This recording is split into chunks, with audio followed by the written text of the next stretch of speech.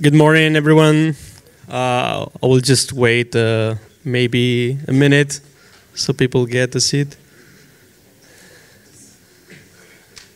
So in the meantime, I would like to introduce myself. My name is Fran Mendez. I come from Barcelona. I was recently working for New Relic. Some of you may know. And right now, I started a new adventure of founding AsyncAPI. And that's what I'm going to talk today about. So let's play a little bit of bingo. Let's play a game. How many of you, how many of you really know how bingo works, like the basics of the game? You raise your hand? Okay, I guess everyone, right? So let's suppose that I am in the bingo manager. I don't know the name in English, to be honest. Let's suppose that I'm here with, with this thing, with the balls, and I catch a ball and say, 5. What you're actually doing, if you're playing bingo, you're going to look and you're going to try to find 5 and mark it. Okay. And eventually, what's going to happen is that some of you is going to say line or bingo, right? So nobody seems to feel like this communication is awkward or anything, right? It's natural, right? It feels like natural. Why it isn't in technology then? I'm going to explain a little bit better. We're very used to request-response patterns in technology, with APIs especially. That's why we're here today for APIs. So when you make a request, you actually get to wait until you get the response, and then you proceed to the next thing. But that's not what's happening with the bingo example, right? So I don't actually, if I tell you the number, I don't get to wait for you to tell me anything, to tell me a response. I just continue, right? Until when? Until I receive a message from you. And that's what I'm going to talk about today, about messaging APIs. There's another paradigm in APIs, which is not request-response. It's event-driven or message-driven. Call it whatever you want. It's not the same, but mostly the same.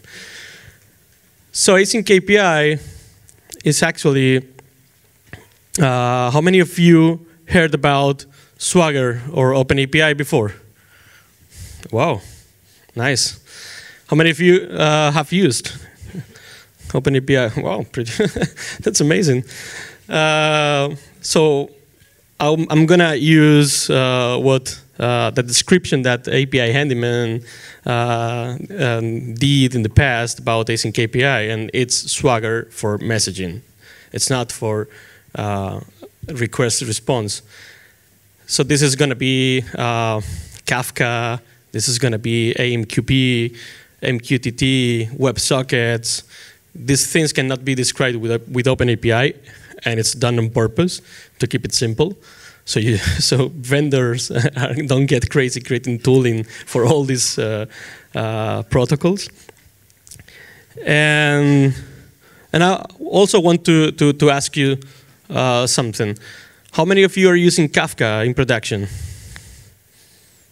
Okay, less, but still something. How many of you are using RabbitMQ for anything? A bit more, I was expecting that. And WebSockets? Okay, a lot, yeah.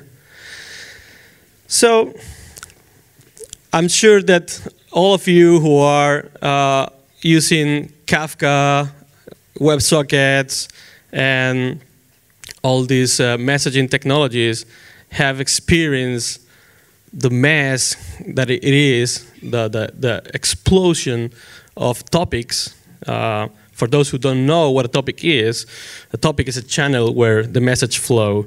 Okay, you can have many topics, many channels, and you can send messages, exchange messages between systems through these channels. So in big companies, like I was working in New Relic recently, the explosion of topics, like in Kafka topics, for instance, it's amazing. And New Relic is not one of the biggest companies. And it's not even near. And the number of topics was certainly huge. And the worst thing is it was unknown. And that is what was worrying me. Like, only the Kafka, the team in charge of the Kafka cluster knew about how many topics they have, but they don't know anything about it. They just know the name of the topic, and there are messages flowing there, I don't know. Yeah, there's some activity here. But nobody in the company was actually aware of what was being pushed in these topics, this information.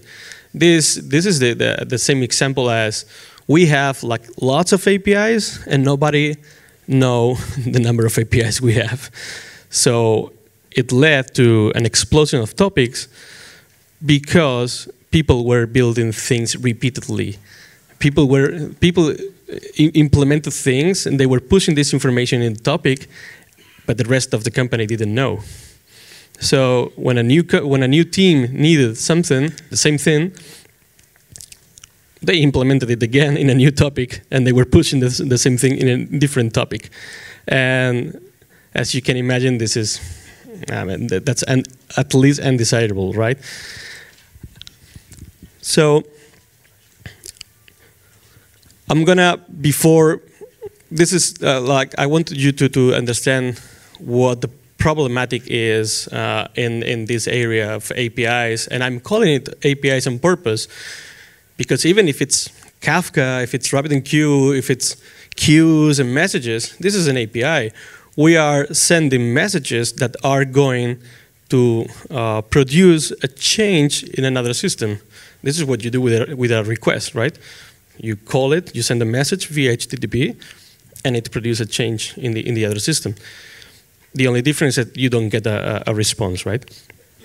So before proceeding, let me just jump here for a quick introduction.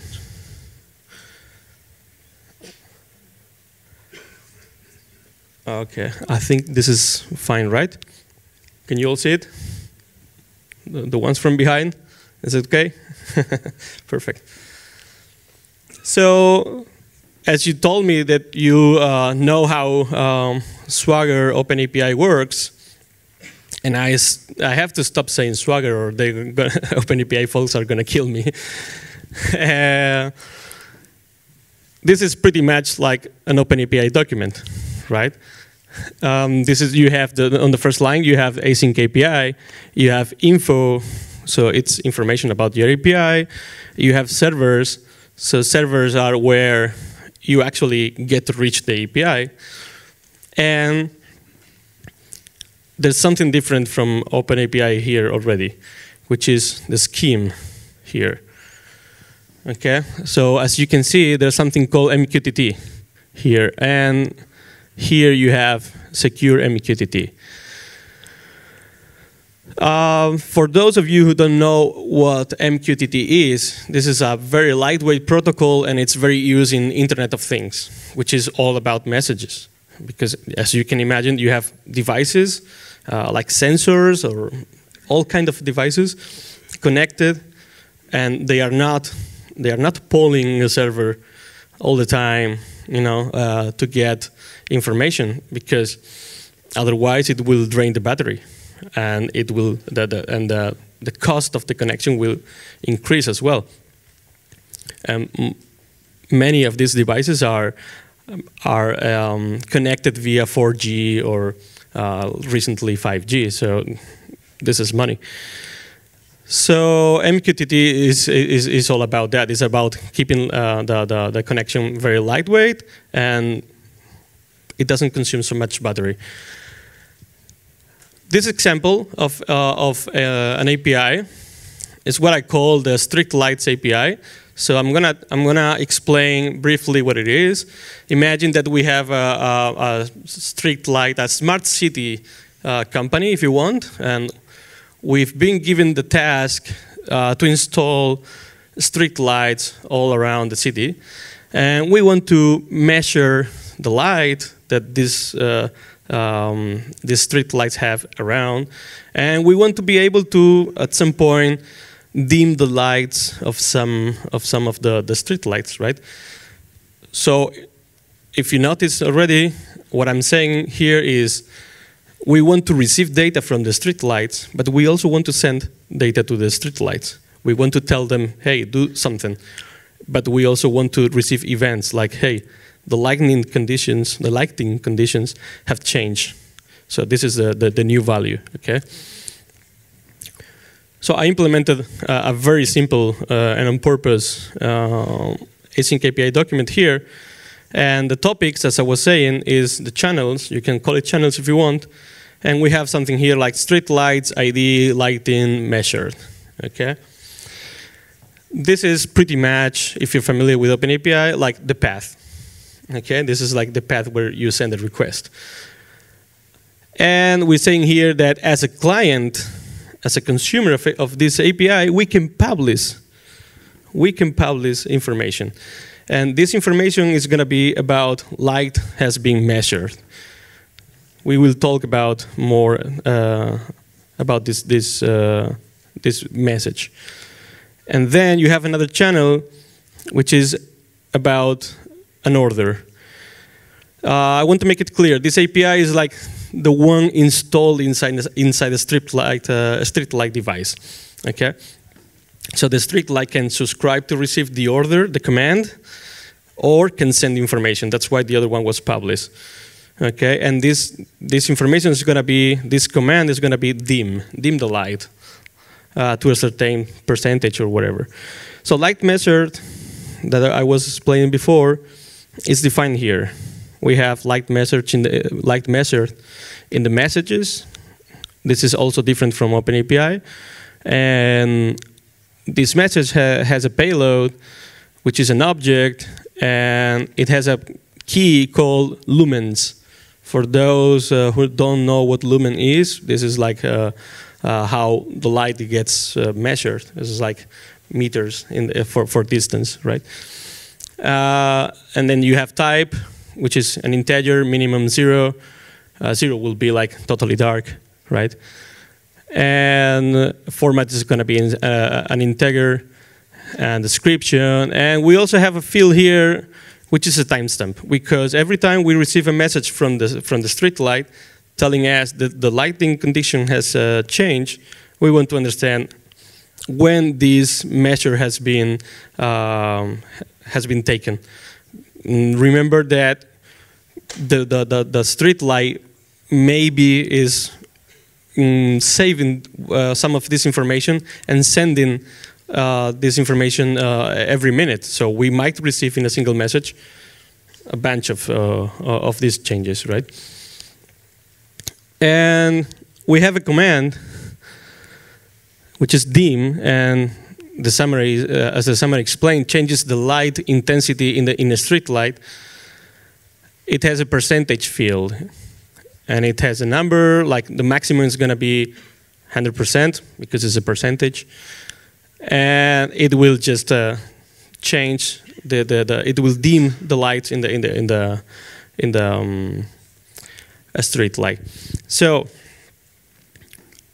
this is an example of how you can write a simple document, AsyncAPI document on the left side, and on the right side you get to generate documentation like pretty much like OpenAPI does with some tooling for OpenAPI that OpenAPI do for documentation and for human readable purposes, right? But this is not for generating documentation only. From there, you can generate code. You can just build mocks to test your API. You can pretty much do whatever you want. It's actually a definition of your API, and it's not the documentation of your API, right? So, coming back.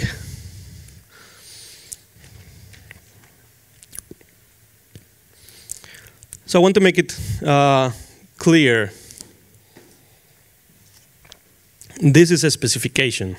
This is not a tool. This is not a service or something that you can use. This is like an RFC. It's a specification. The idea for this specification is to describe event-driven microservices, IoT APIs, streaming APIs, and pretty much anything that it's message-based, right? We care about the protocol because we don't want to put pressure on the vendor side, and we restricted the list of protocols that it supports to a bigger list of protocols that appear here, but mainly the most uses are AMQP, MQTT, WebSockets, and Kafka, and we're exploring more. So so far we provide some documentation generators and code generators, and some people are working on tests. This is not, as I said, the AsyncAPI is a specification, but a specification is useless without tooling, right? So we're also trying to provide some tooling around it, and some people are helping. I got recently some news from some big companies. I'm not sure if I could mention, but let's just stick with a bank. It's a big bank. You know that banks are mostly message-based because all the things they do are transactions. And if a transaction goes wrong, you don't delete the transaction. You do another transaction which complements the other, right? So it's event based. That's how the banks work. And I got information from a bank telling me that they changed it last year, the whole implementation of how things work to rely on AsyncAPI. That was like scary. I have to admit that this has been a project of mine for the last 2 years, but it was a side project. Right, it's not anymore, but it was a side project.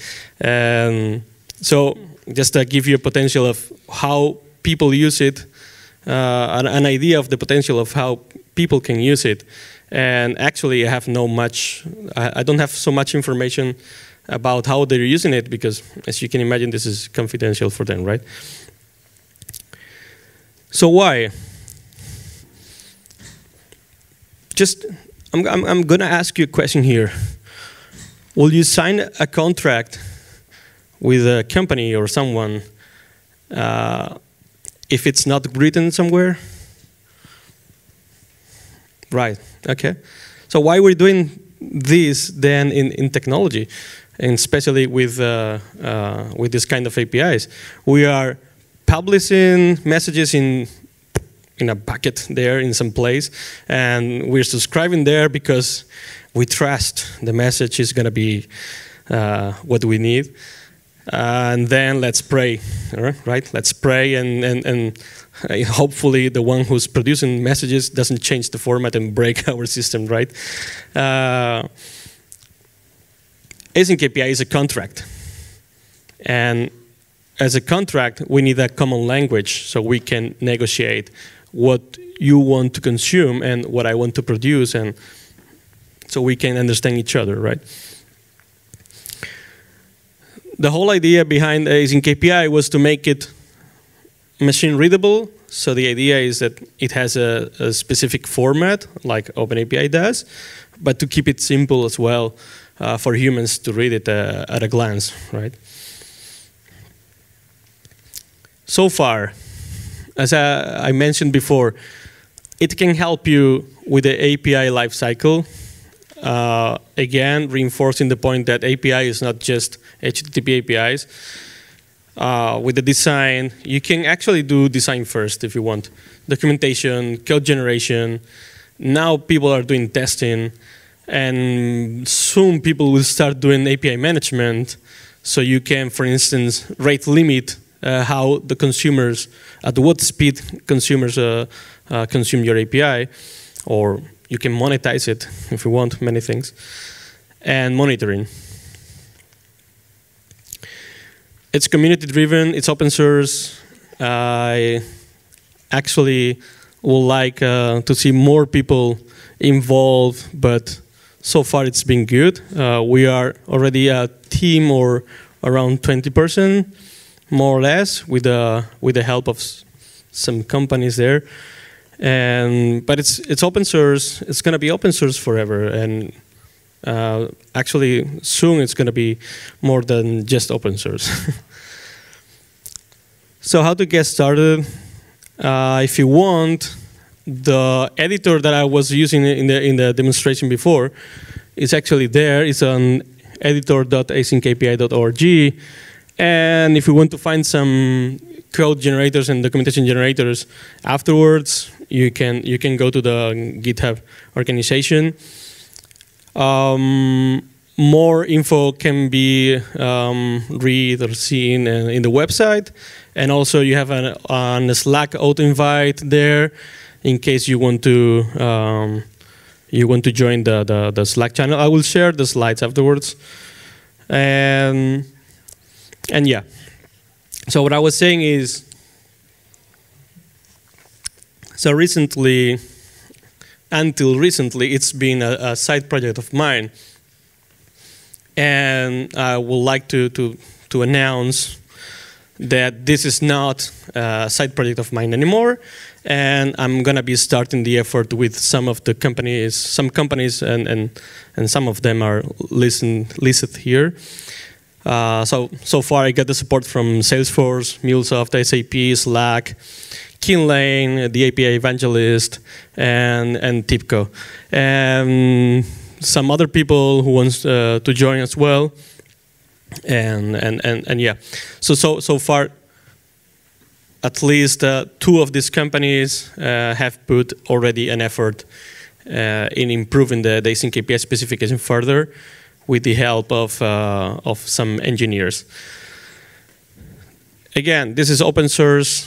The idea behind it is that we're going to be creating the AsyncAPI Foundation, so we all keep this project neutral, vendor neutral, so I don't get to, as you can imagine, so I don't get to favor any vendor.